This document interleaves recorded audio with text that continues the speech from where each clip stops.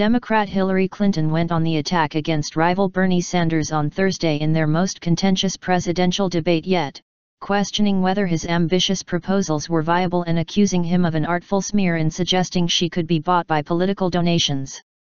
Sanders fought back repeatedly, questioning Clinton's progressive credentials and portraying her as a creature of the political establishment in a debate that featured heated exchanges on healthcare, college tuition funding and efforts to rein in Wall Street.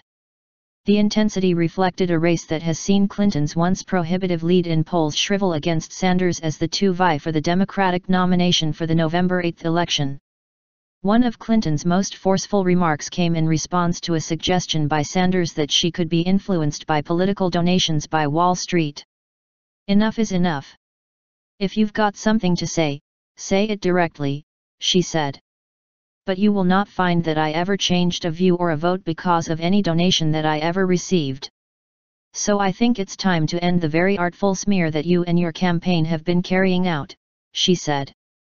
Clinton charged that Sanders' proposal for single-payer universal health care coverage would jeopardize Obamacare, calling it a great mistake, and said his plans for free college education would be too costly to be realistic. "I can get things done. I'm not making promises I can't keep," Clinton said. Sanders said he would not dismantle Obamacare but would expand it, pointing to the many other countries that provide universal health care.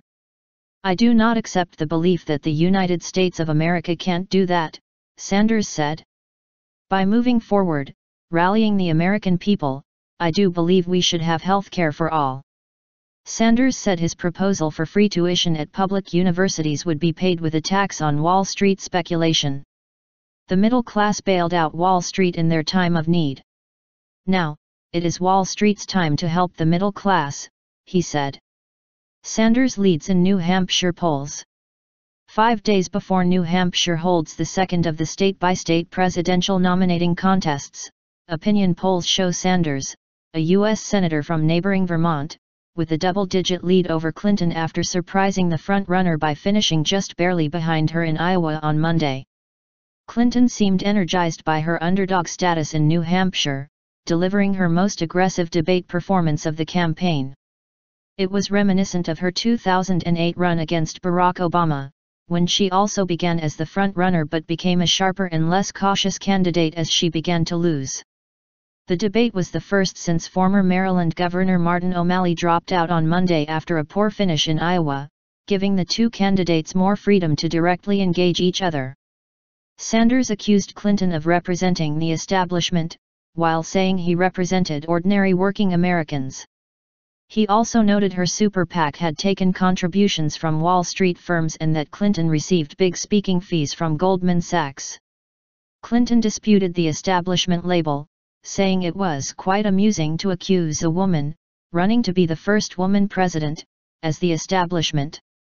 The two battled over who best represented progressive ideals. Sanders said he would lead a political revolution, but Clinton questioned his ability to get his proposals through a Republican-led Congress. "A progressive is someone who makes progress," she said.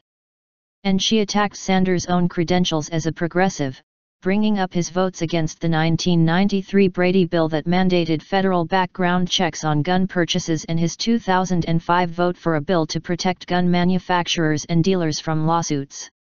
"If we're going to get into labels, I don't think it was particularly progressive to vote against the Brady bill 5 times, she said. "I don't think it was progressive to vote to give gun makers and sellers immunity." Sanders repeated his earlier pledge not to attack Clinton on the controversy over her use of a private email account and a private server for government business when she was Secretary of State. "I will not politicize it," he said. Clinton has tried to play down expectations for her performance in New Hampshire, where she came from behind for an upset victory in the 2008 campaign just days after losing badly to Obama in Iowa. The surprisingly strong performance by Sanders in Iowa is likely to prolong a race that Clinton entered as the presumptive front-runner. In addition to previously scheduled debates in Wisconsin and Florida, the candidates added one in March in Flint, Michigan, to draw attention to the city's contaminated water crisis ahead of the Michigan primary. They also will debate in April and May.